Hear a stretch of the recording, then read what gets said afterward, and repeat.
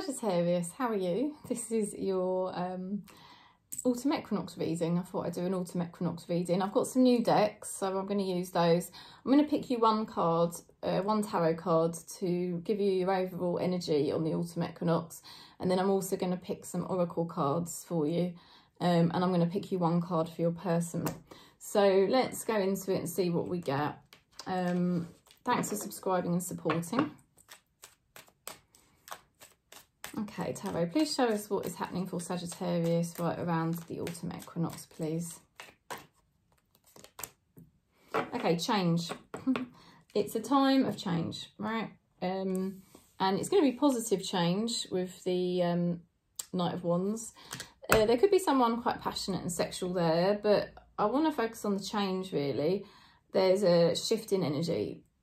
It may feel quite fiery, quite powerful on the autumn equinox, but the reason why that energy is happening is because there does need to be an energetic shift here for Sagittarius, and so that's what's being brought through. Let's have a look at the Archangel Power Tarot cards. I used to have this deck, and then I sort of gave it to a friend, and now I found another deck. It just kind of landed with me, so it's quite nice. Whether you work with angels or not, it doesn't really matter, because it's just an energy, and I think it's a very positive deck, the power deck. Okay, there is something better waiting for you. Do what you know is right for you, a spiritual quest. So the autumn equinox, it's a very natural time for you to be finding that changes just start to happen. And it really is knowing how much you love your own self at this point in your life and knowing that certain choices or things you've been getting pulled into just aren't loving for you. Now, Spirit is working behind the scenes to ensure that things now change going forwards, and that you're not gonna, you know, that you're gonna basically be doing the right things for yourself. Let's have a look at the Angel Therapy deck.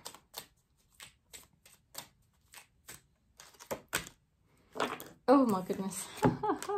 You've got the Twin Flame card. The answer to your question involves a spiritually based romantic relationship. I do feel there's a spiritual relationship for you. I don't think it's the Twin Flame as such. I feel it is some other connection that's going to be spiritual. But it's strange. It's like... how can I put this? It's like, I don't think this person is spiritual, but I think there's a spiritual connection that you can't deny. Does that make sense? Let's have a look, because it's inversed. Okay. What's your person thinking and feeling, please?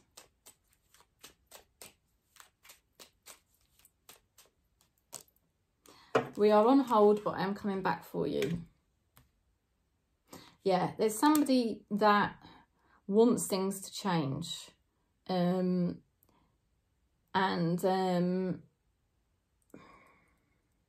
know, that is the energy, really.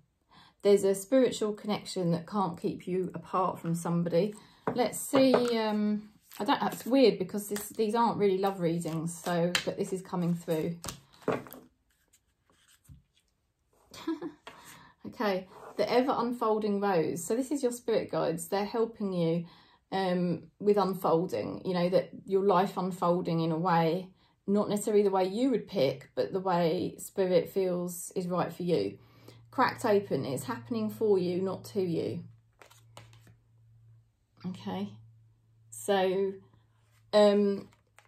basically, God, you know, spirit is the doer. We are not the doers. And as much as our ego would like to take control and plan it and say, well, this is where I'm going now, it doesn't really work like that. Everything is energy.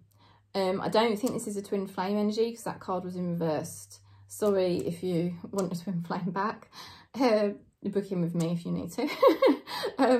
But with the card there, it was to do with a spiritually based romantic relationship.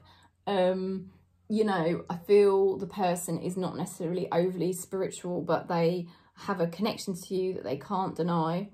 I feel they are very attracted to you. I feel there's a change. I feel there's a change for both of you in wanting, you both want to do the right things for yourselves, and it's something is unfolding in a very natural way. Okay, so that's the message. I feel that this is possibly somebody you had a past life connection with, all right? Okay, so that's the message. Thanks for subscribing. Thanks for supporting. And if you'd like to book in, do contact me. Peace.